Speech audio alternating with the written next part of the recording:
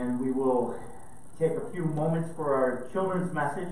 Now, I don't know if you know this or not, but I was once a teacher, a math teacher and a computer teacher, but particularly being a math teacher, I learned and I tried to teach my students that you had to follow exactly the right pattern. You had to do the right things in the right order, otherwise you would get the wrong answer. And that's why teachers, math teachers specifically, want you to write out the things that you do, the process that you go through, so that you can figure out where you went wrong.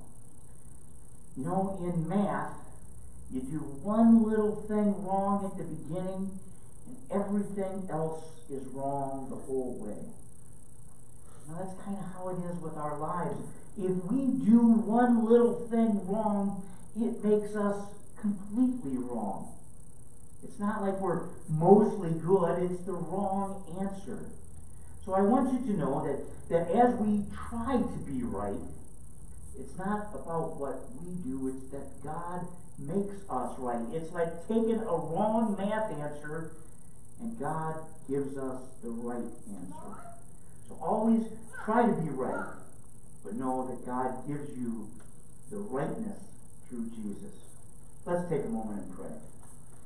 Heavenly Father, we thank you for sending Jesus into our lives to make us right, to make us right with you, to make us right so that we can be with you forever. Help us to follow you and follow your guidelines so that we can do the right thing in the end. In Jesus' name we pray. Amen.